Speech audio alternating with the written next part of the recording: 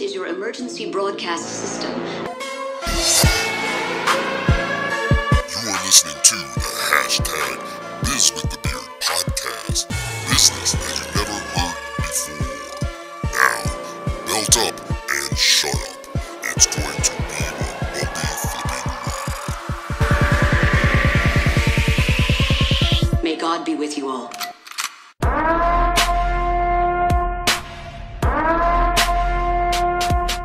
Welcome, friends, once again to the show where we say what we want to say. This is the 50th episode. That's right, the 50th episode of the business podcast that is authentic, shameless, unapologetic, and raw. This is the hashtag Biz with the Beard podcast, business as you've never heard before. And I'm your host, the guy who has a beard because the science says you should have one. And we all listen to the science, right? I am the beard, Curphy Smith.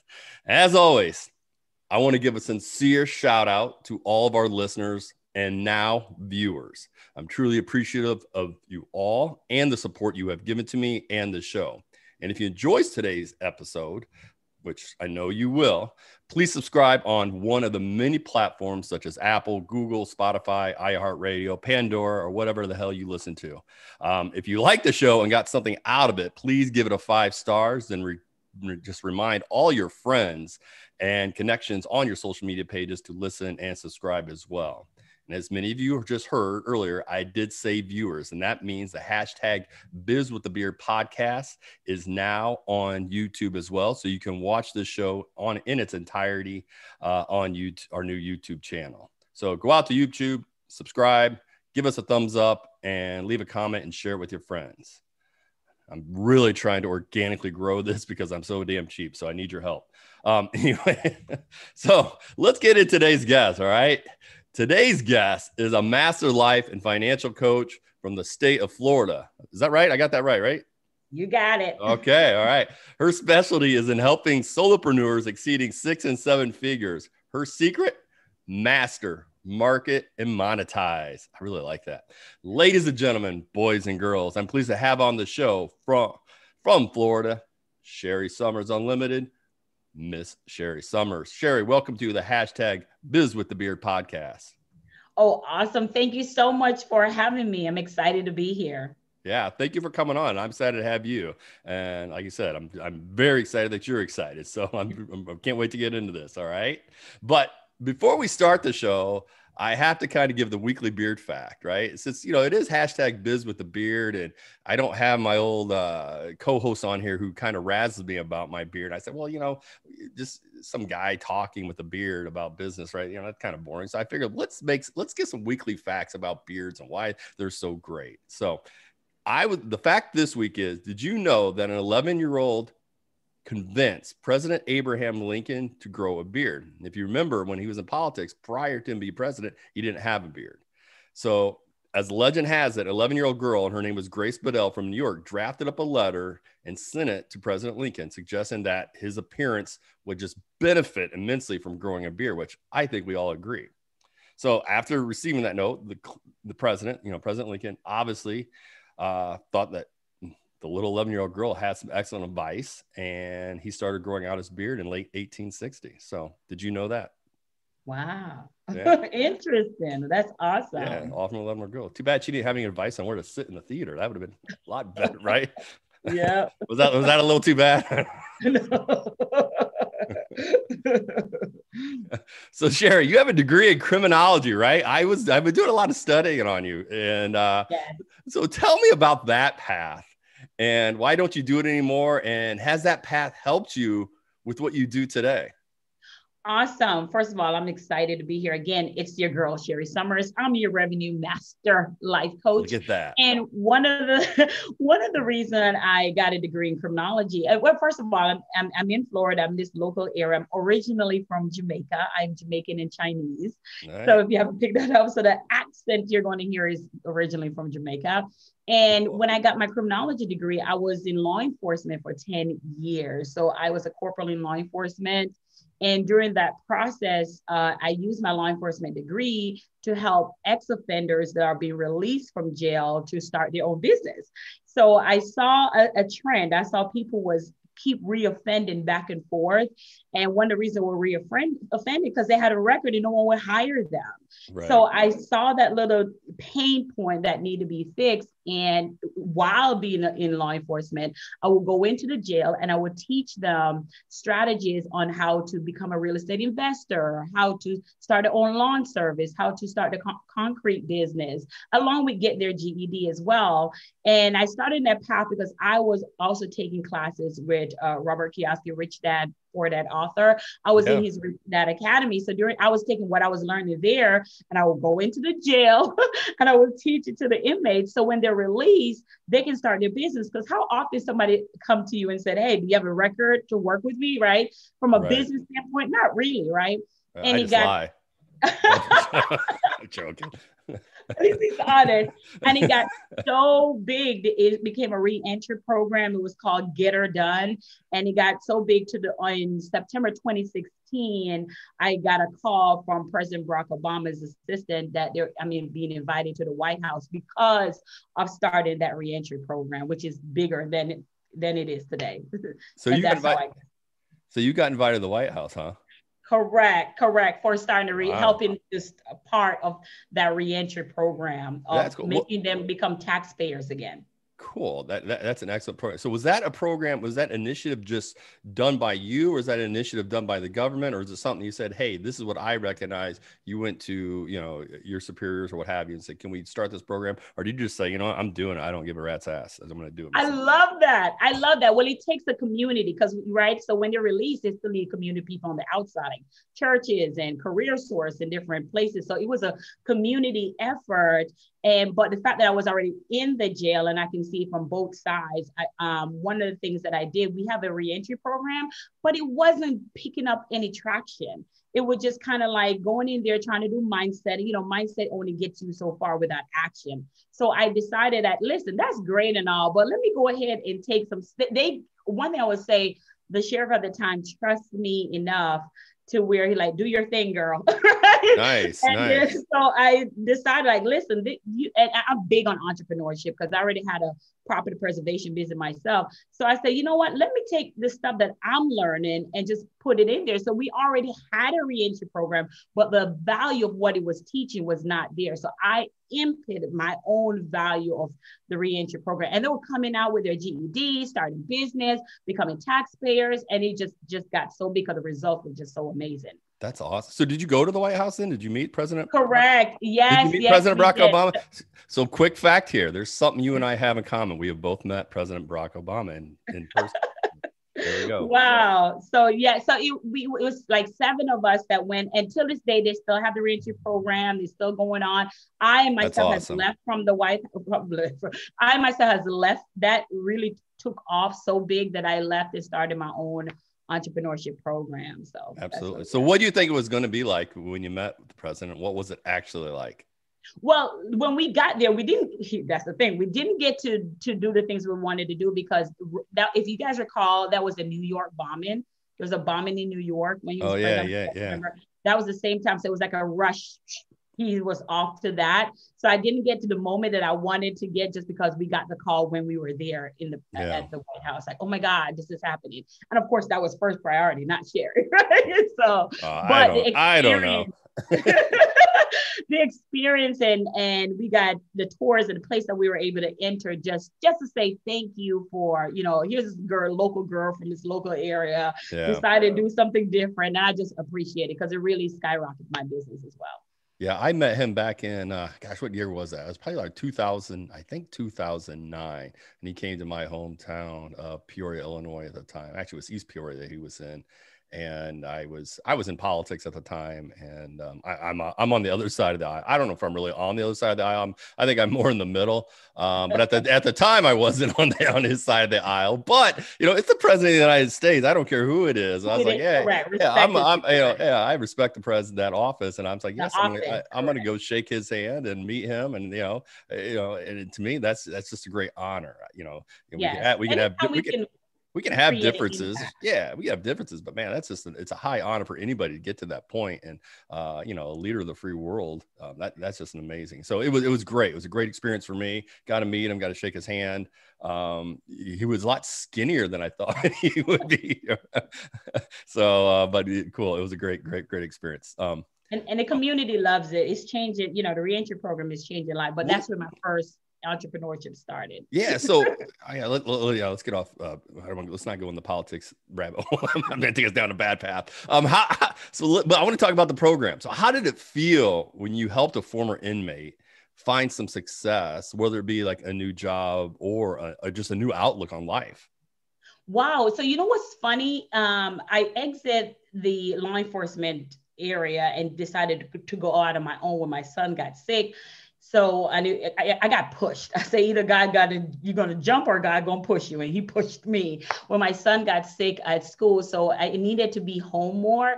And I will tell you this, even now when I go to my church and I work the Welcome Center, I volunteer at the Welcome Center, there's always a released inmate or ex-offender. When I say ex-offender, like we're talking about people who didn't pay the child support. We're not talking about people who commit sex crime, none of that stuff. Low rate inmates. And when they would come up to me, they still to this day come up to me and say, I got my GED through you. Hey, I'm in college, or hey, my business is booming. And it feels really good till this day, So there's a lot of stuff that you can't take with you. So while you're here on earth, I truly believe that this is the impact that we should be making. Absolutely. Can you share an example of one that moved you the most? Yes. Matter of fact, one of them just last week, she came up to me and she said, you look so familiar. I can say, well, maybe you did go to this school? Did you go to that school? I'm thinking. And then she said, well, I'm in the recovery class at church. And I said, oh, you know me from the jail. She's like, yes, you gave me my GED. Then her fiance came up and said, hey, Corporal Somers, which was my rank at the time. Yes, I have my own plumbing business. I got my GED and my plumbing license through you. I'm like, oh my goodness. So both are couples, have kids, live together, but they're all were impacted through our program. And that's a great story. And she came to me and told me this is her one year severity. And I think his was like 3 years. So it works if you work it. Definitely, like anything else in life. Well, in reading your bio, and you can correct me if I'm wrong, but you always seem to have a side hustle, working something else, and maybe had this. I'm just reading and following you and doing this deep dive, and it seems you just have this drive for revenue. Where does that come from? Very good. I really think I love your podcast. It's always about being authentic. And one thing people will tell you is when you start a business, oh my God, you're going to make so much money.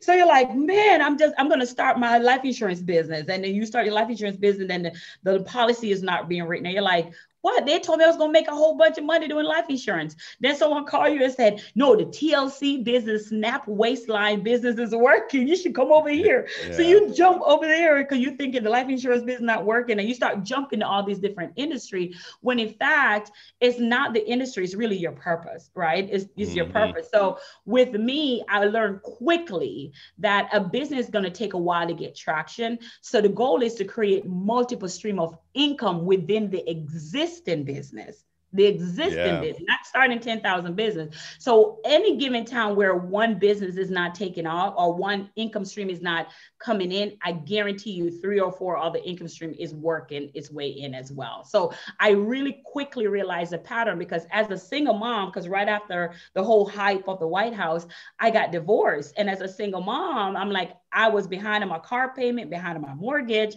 I'm like, how am I going to make this money up? So I had to create different multiple streams of income to get paid within my existing business. So my rent, light, mortgage, car payment, all that can still be paid. Right. No, that's awesome. That's awesome. So what do you say to people who say to you, they don't have it in them to do what you do or did? So what do I say to people who say they don't have it in them? Then they're not an entrepreneur. There you go. That's okay. They're not everybody. Maybe I should rephrase a little bit. Maybe someone's, started their business and they're just struggling, right? and it's just not working out right. And they just say, Sherri, I'm trying. It's just, I don't think I have it in me.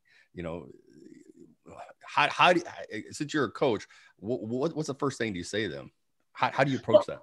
The first thing is what type of hat are they wearing when it comes to mindset, right? Because it's all about mindset. Once your mindset is, people think it's marketing or people think it's money is what made people successful. Let's reverse back. It's really the mindset, right? There are two things I'm always big on is having a fit mindset and a fit body itself. And when I mean fit, I don't mean like healthy fit. I just mean like your body's your foundation. So if you want to go with the bandwidth of the day of running your business, you need to have that health to be able to create the bandwidth, right? So the first thing is what lens are you looking at your business in?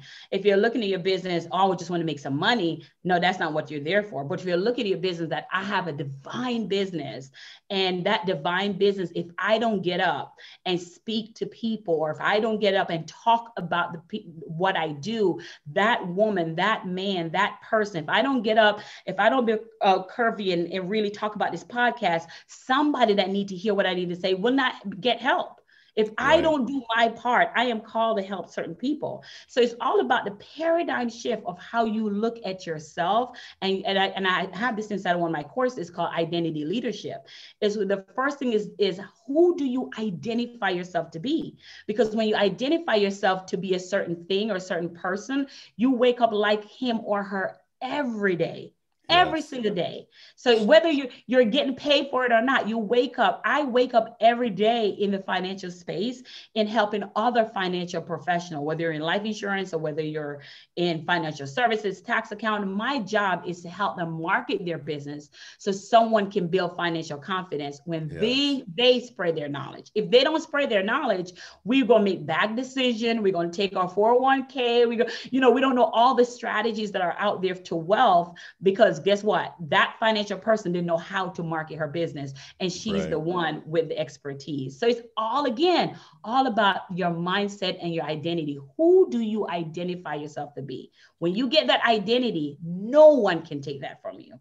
Absolutely. And it's just so funny. I don't know what it is this week, but the term mindset has just been a reoccurring theme that I keep, bumping into every single day. And in my newsletter, I have a weekly newsletter that goes out, and that's the topic is mindset, right? Last week, we had Eric Davis, former U.S. Navy SEAL, who was a sniper, trained Chris Kyle from the movie. He was in the movie American Sniper, right? With, I think Bradley Cooper was, he was on there, and it's, he was talking about everything's mindset, right? I'm watching college basketball this year, and I'm watching a kid. I'm a big Iowa Hawkeye fan. And a kid named Luka Garza, who came out of high school, wasn't highly touted. I mean, he was somewhat touted, but he was average. But, he's 6'11", kind of gawky, what have you. But he went to work every day for the past 4 years. And he just got named by Sporting News National Player of the Year for the second year in a row. And nobody's done that since Michael Jordan.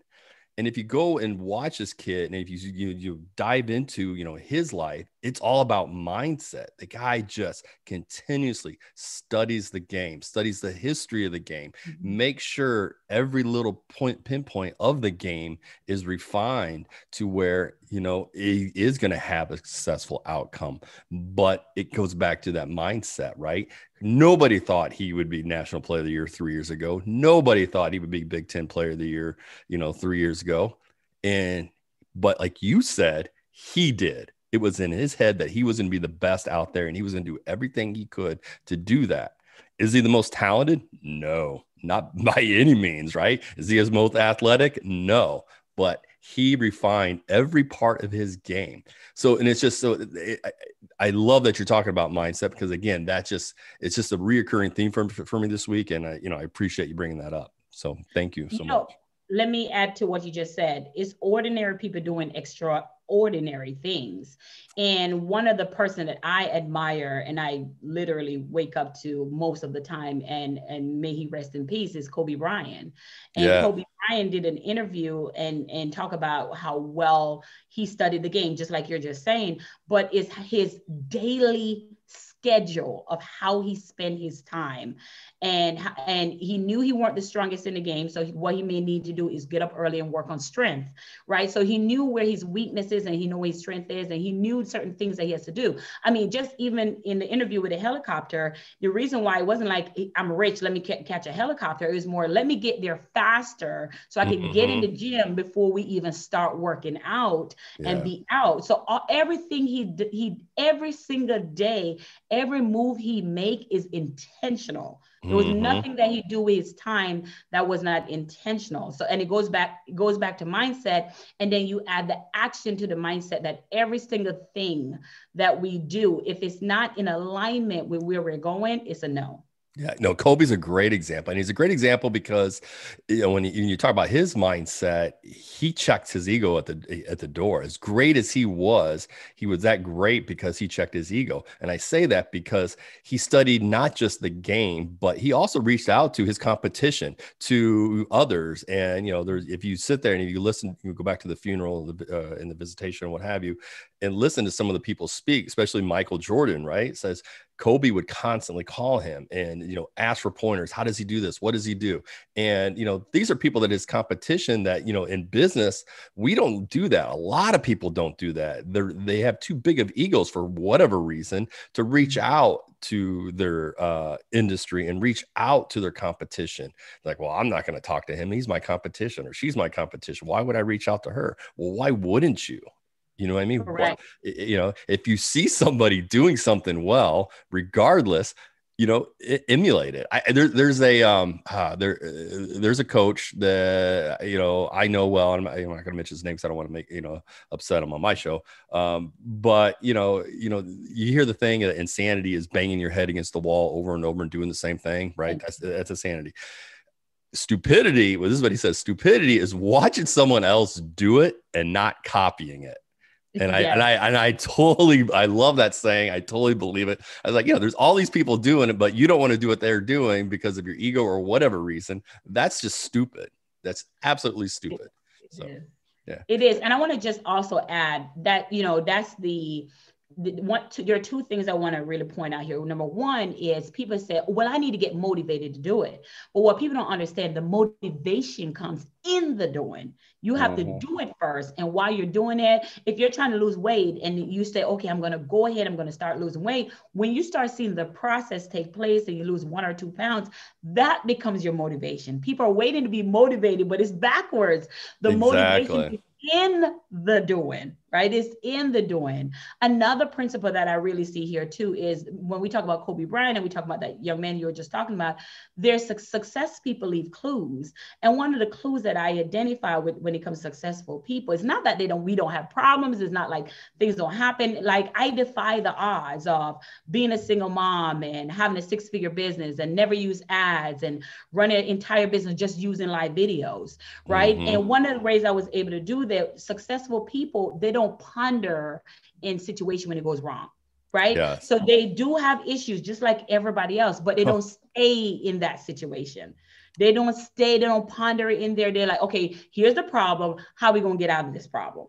Right. And I think sometimes we wallow in that poor me state for so long. And that's what separates the man from the boy, the woman from the girl. But I think that piece right there of being successful and not staying in that state when things go wrong is also make you a superman or superwoman. Yeah, absolutely agree with you 100%.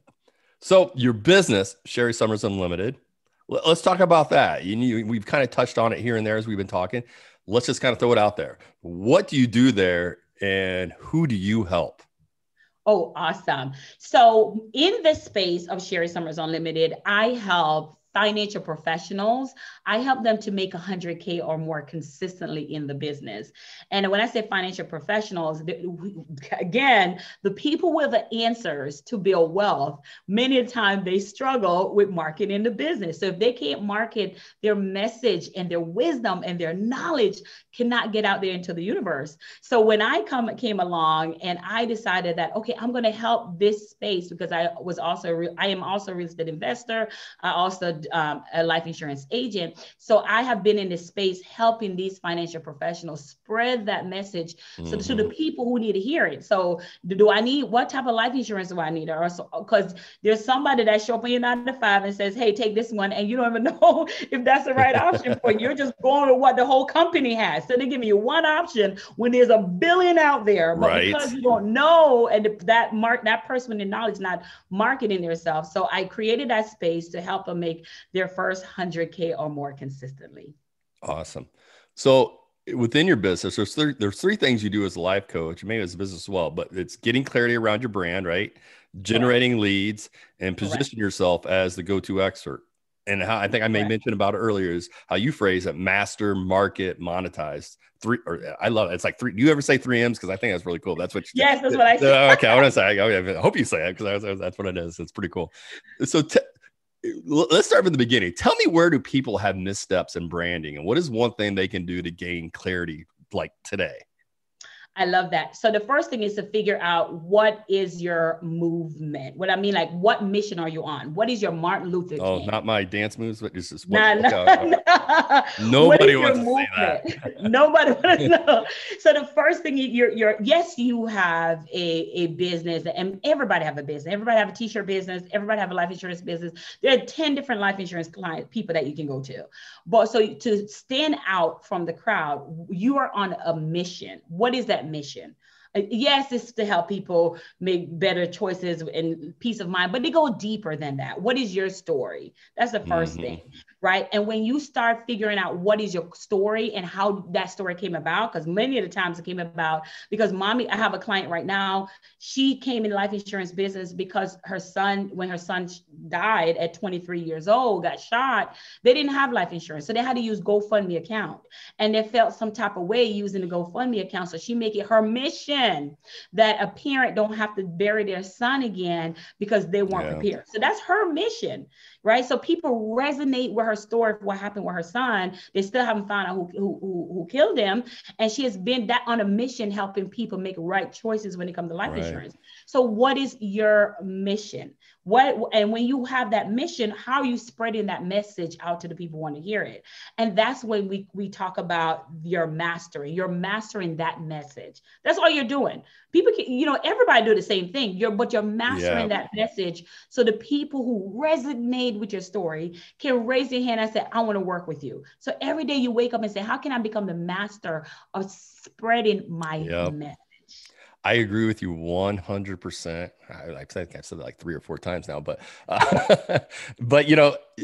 you're absolutely right. And, I deal with a lot of people, and I'm going to, kind of jump on this, is that, when you sit down with them, and the first thing I look at their business, and mostly all the time, I look at what they do and I get into it, and I've been with them for about 30 days. And I just said, you know what, you're white noise.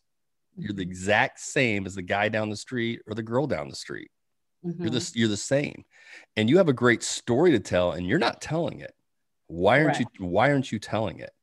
And I think we have been so trained by, just maybe it's the way we've been brought up, in prior years, is that, hey, we don't talk about that, right? That's a sign of weakness. But in reality is, by showing your story, and if that story is a negative story and you've come out of it, that's actually the biggest sign of strength you could ever display, right? It's easy to go get a 9-to-5 job and, and work and come home and be upset and have a couple of drinks. It's hard to lose a job, lose your house, like you said, be late on your mortgage, be late on your car payment, and flip that script and be successful. Or, you do have a successful business that's been around for 40 years, and there's some differentiators that you're not talking about. It doesn't matter. You need to display those messages. You need to display that brand. And by not doing that, you're not just doing yourself a disservice, right? Because there's some motivation in that, I believe, but you're doing your business a disservice as well. Correct. And the people you're called to serve that are up late at night looking for the service you offer, can't find you because you're caught up in your own self. Like, I can't go live. Like, I remember when I went through my divorce, and I'm $7,000 behind my mortgage, and they're coming to get my car on the 15th. and I don't even have, I'm overdraft my account 10 times a month. And I'm like, okay, well, how am I a single mom now? How am I going? I left my $42,000 police job. How am I going to make money? So I picked up my iPhone and went live for 60 days straight. Went live talking about finances, talking about business, on what the level of what I know. And that's when I made my first $12,000, right? Wow. Just picking up the phone and going live. And then got me out of debt. And then my business took off from there, So no one was coming to save me. Wasn't coming. They weren't coming. Yeah, so I had kicked in the bandwidth and get it going. Well, let's talk about that. So when marketing your brand and generating leads, you believe in the power of leveraging video, right? I know that. And you brought that up a couple of times. So how does Sherri get people to put themselves in front of the camera? They just, I can't do that. I love that, because I get that all the time. My introverts who are listening right now, like, oh my God, I can't tell me. People. Believe it or not, it is taking me a long time to do this. I mean, if you've watched, let's listen to the show. For 2 seasons, we've just been straight audio, and people keep saying, Curphy, you need to go on video. You need to put this on video. It's a great show. Put it on video. I'm like, man, I don't know. I don't want to do it. And if you've been following me, you can see that I've been doing a lot more videos. So it's hard. It's hard, right? Because I mean, regardless of what people think you look like, I think a lot of people, I mean, I don't see it, so it's kind of funny. But enough about me. Let's get back to my question. I just because I'm one of those people. I'm an introvert, believe it or not. But and you probably say no, he's not. But tell me, how do you get people in front of the camera? Well, I think, again, going back to the mindset, right? Number one, we're living in a space where people want to know who they're paying.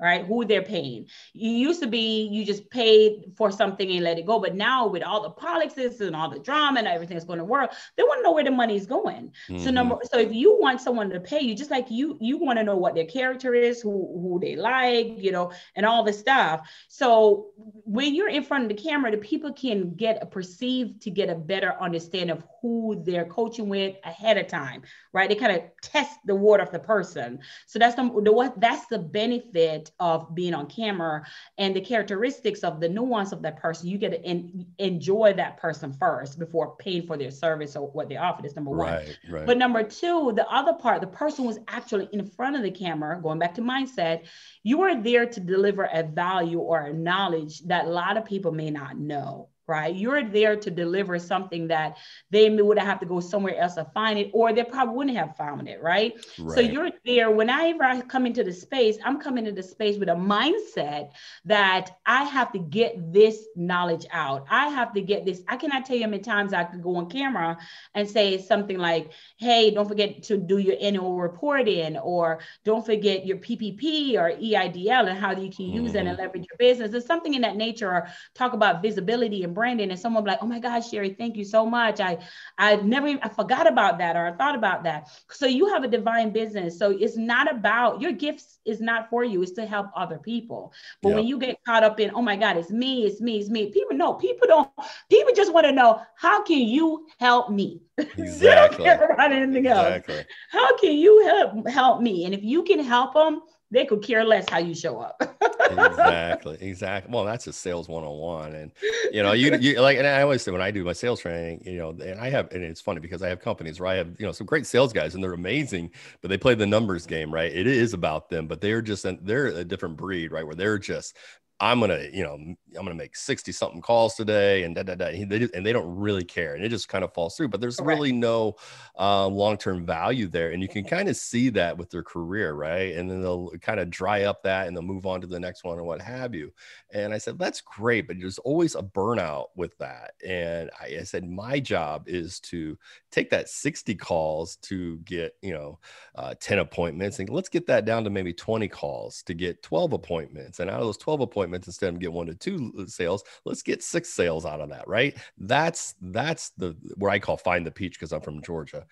When you're sitting down with somebody and you're having that conversation, you're going through the sales process, it's finding where you can help them that your competition's not. Find the peach. Don't get in that apples to apples comparison. Find the peach. So I love that find a peach. And I'm going to add to it as well. Like one of the great things about me, I don't even do the sales call because they see me on camera so much.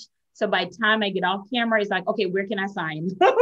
Right. So Well, they you got have that personality. so the great Look at thing me. about I get like, no one's signing crap with me. No, I'm joking. no, you're amazing. You truly are. You're amazing. So when you're on camera, and here's the thing, I grew my entire business using live video. So they have been in Jamaica with me. I take them with me wherever I go. So I open up my home not in the Kim Kardashian way, but I open up my life to them because even in my times when I wasn't successful or going through something, I would document how I got through it. So I would show them step by step of how I got through it, how I end up here, how I end up on this stage, and how I did this with Tony Robbins, or how I did this with. So they'll come with me on my journey, and they'll see me writing something down, and then saying I want to speak internationally, and then 2-3 months later they will see me in the Philippines. So it's they're coming with me. So it's what's your authority platform, and go after. Because the only thing you're marketing is your message. That's it. Absolutely.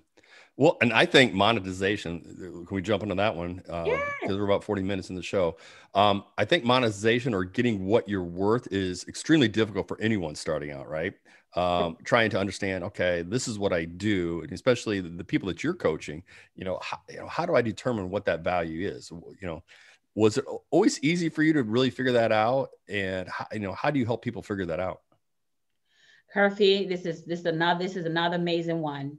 It's so funny because I'm good at these questions, aren't I? No, I'm joking. It's here's why it's so amazing. Because again, it go back to what mindset, right? I have a $42 guess program. Guess what the name of the show is going to be, right? Mindset, because your mindset cannot go higher than your money. So wherever your mindset first has to arrive before your money arrive. So why do I mean by that? It's you, the person who believe that you can.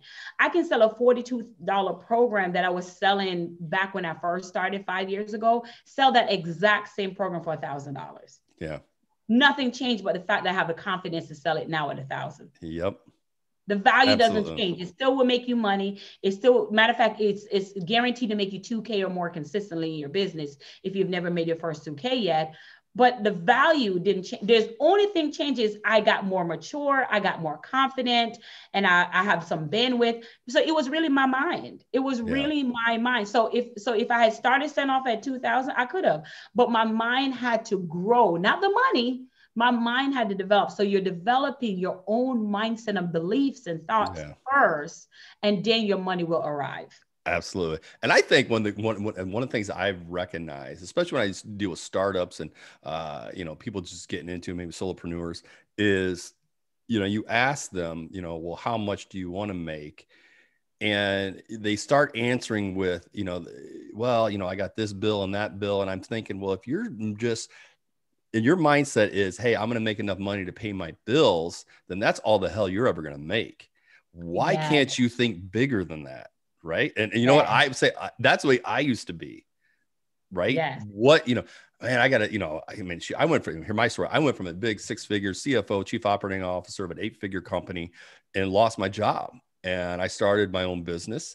I had this idea of, being a business coach, but more of a, outsourced consultant, and it was difficult. And the first thing that my mind went to was, I got to pay my bills.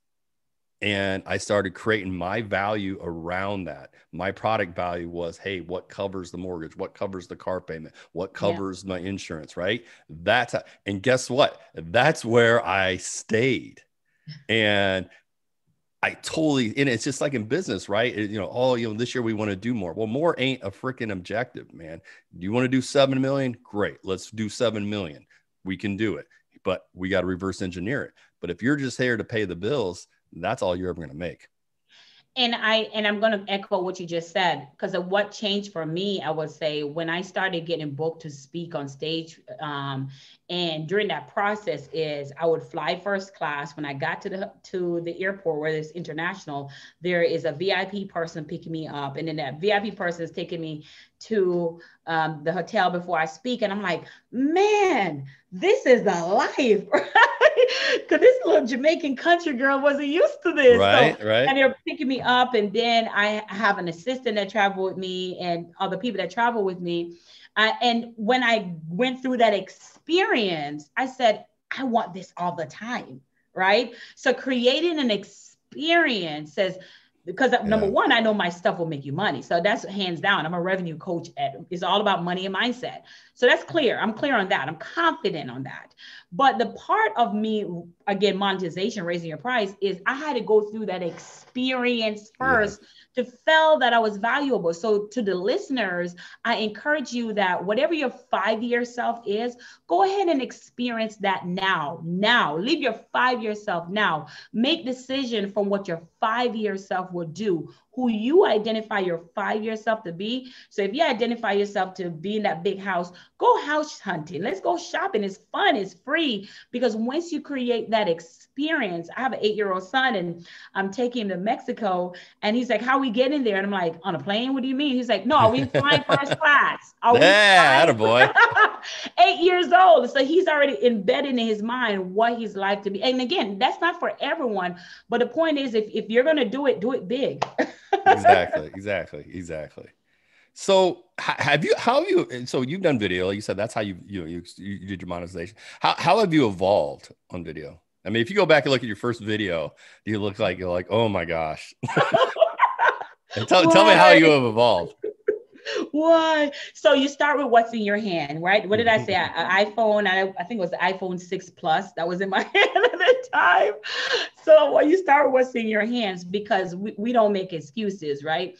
And we don't count commitment. We just count transactions. So I just literally decided that, okay, this is what's in my hand. And I had an iPhone. So the iPhone is what I went with.